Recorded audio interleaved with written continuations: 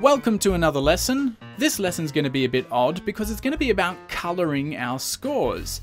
Now, everybody knows that music notation is for the most part black and white.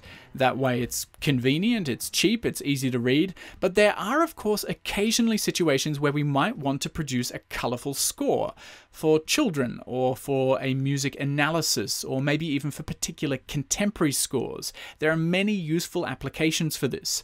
Now, believe it or not, it's actually really easy to change the colour of any musical object in our score. We just select an object, we right-click that object, click on Colour, and select a colour for that object. Easy peasy.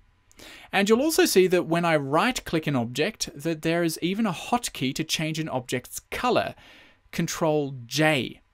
And we can do this for multiple objects at once, or even an entire passage of music. That is to say that when I select a passage of music and then change the colour, all of the objects in that particular passage change colour.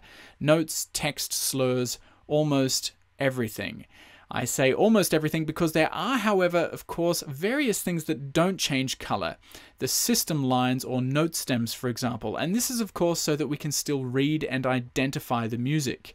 Unfortunately, in Sibelius, it's not yet possible to change the colour of these particular things, so if you do need multicoloured staffs and articulation, I'm afraid you can't do it with this program. You'll have to use some image editing software for it.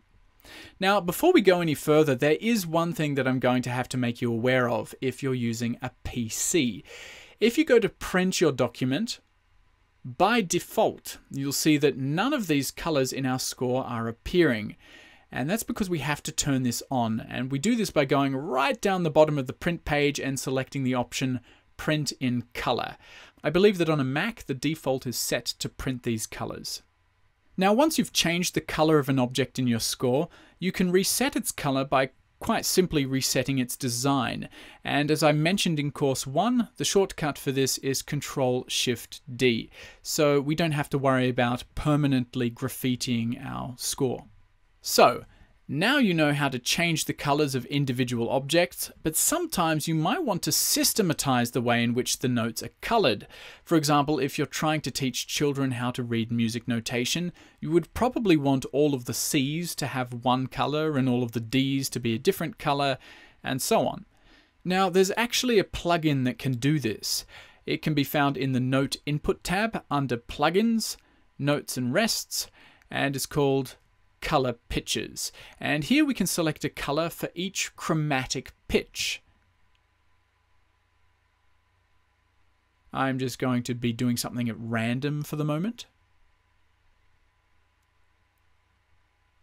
And when I hit OK, we then end up with a very colorful score.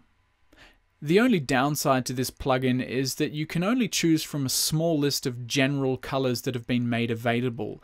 Unfortunately, you can't choose from any color that you want, but, you know, still, it's a pretty decent plugin. So not only is there a lot of potential for working with colors in scores, but there's also a lot of things that we can do by contrasting black and white for normal monochrome scores. For example, I could make one particular text type more dominating than the others if it's particularly important. For example, if I were working on an opera and wanted to make the individual scene titles more prominent. I'll show you what I mean. In Edit Text Styles, I'm going to create a new text style based on subtitle, and I'm going to call it Scene. I'm then going to change its horizontal position so that it's aligned to a note and doesn't snap to the middle of the page. I'm going to give it a thick, bold font, Arial Black, for example. And now I'm going to change the font color to white. And so that we can see it, I'm now going to give it a background.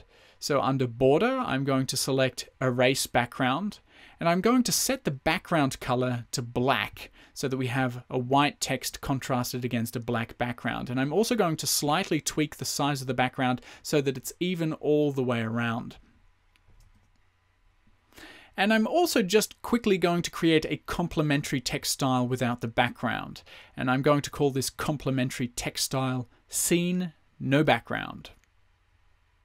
I'm just going to change its font color back to black, and then also remove its background. and then hit OK. I'll just quickly add those to the score now.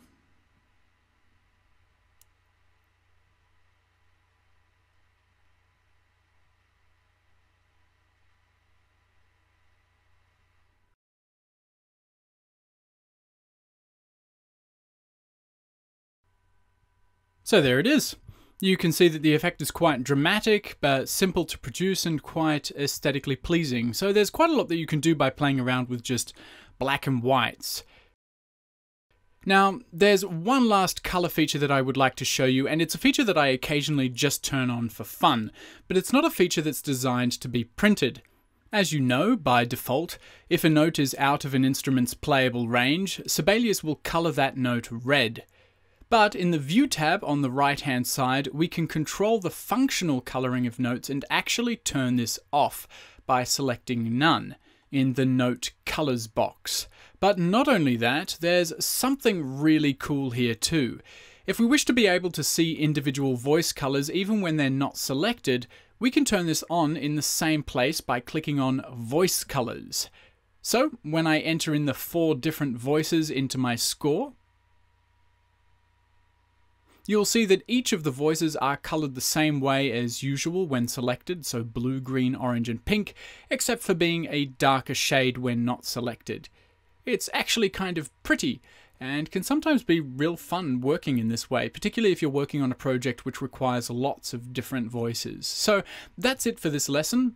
Have fun checking all this stuff out, and I'll see you in the next one.